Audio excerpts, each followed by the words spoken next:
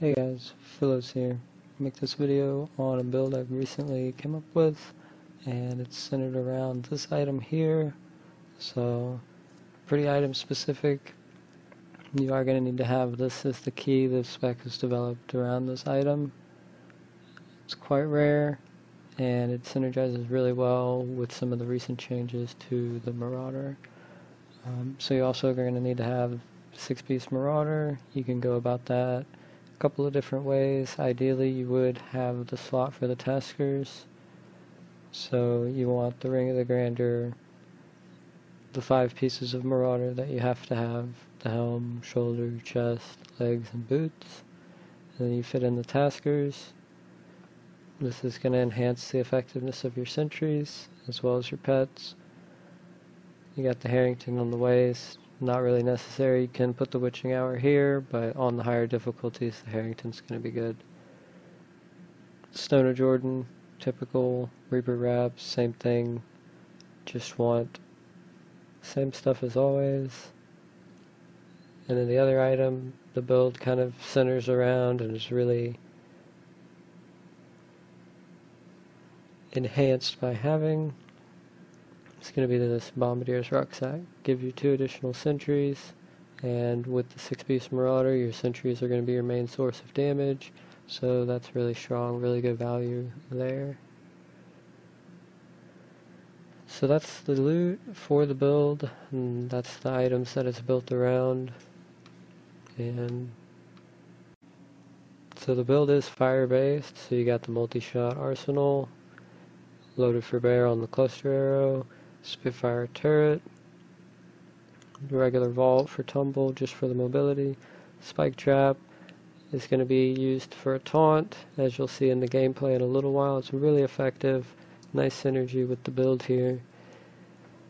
And then we got the companion, obviously, with the Marauder value, it's a good slot there.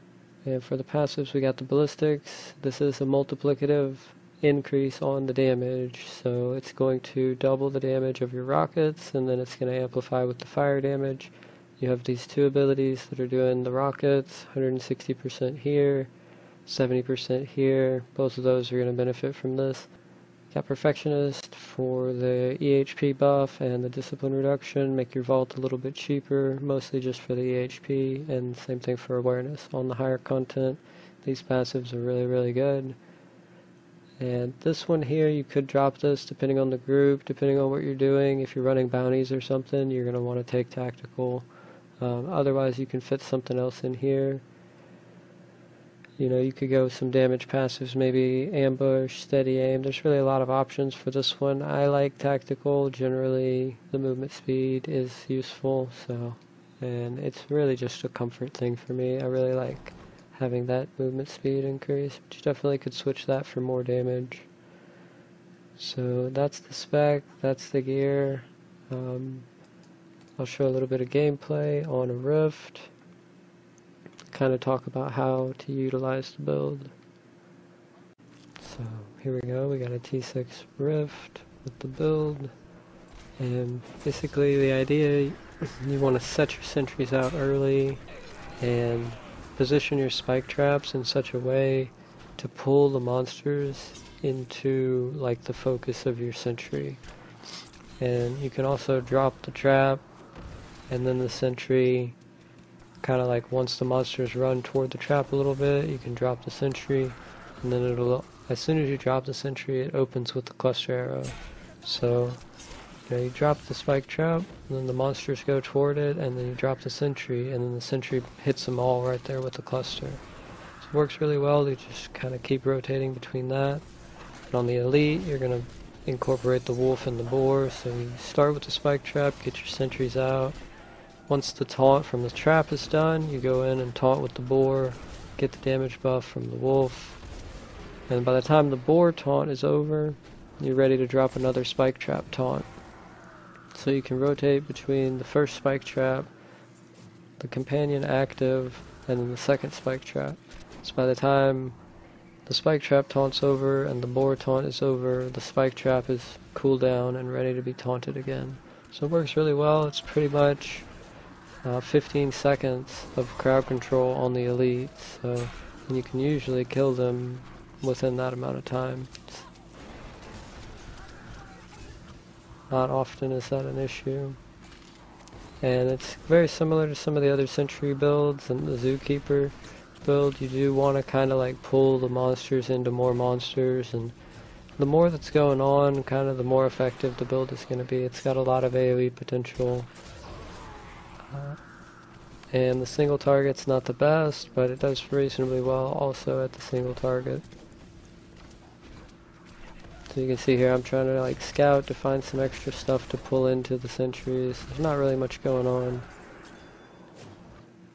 And the health globes are giving you resources through the Reaper wraps. You get the hatred.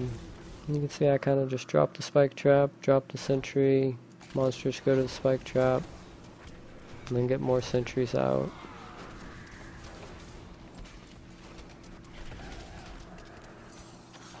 I'm rotating between the spike trap taunt, the boar taunt, and then the other spike traps.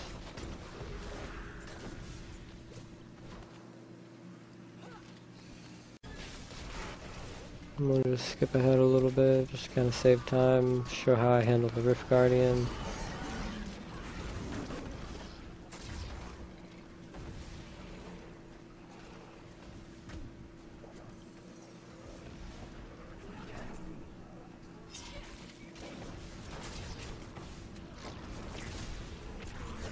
And you can see, you know, it's getting close to 100%, so I'm not clicking on stuff to save for the Harrington to use against the Rift Guardian. And I use one against this elite and get the little buff.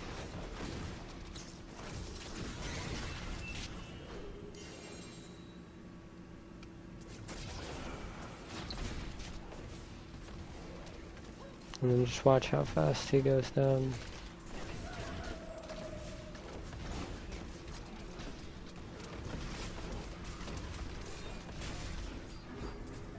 Reasonably quick, got a nice double drop there. Good value.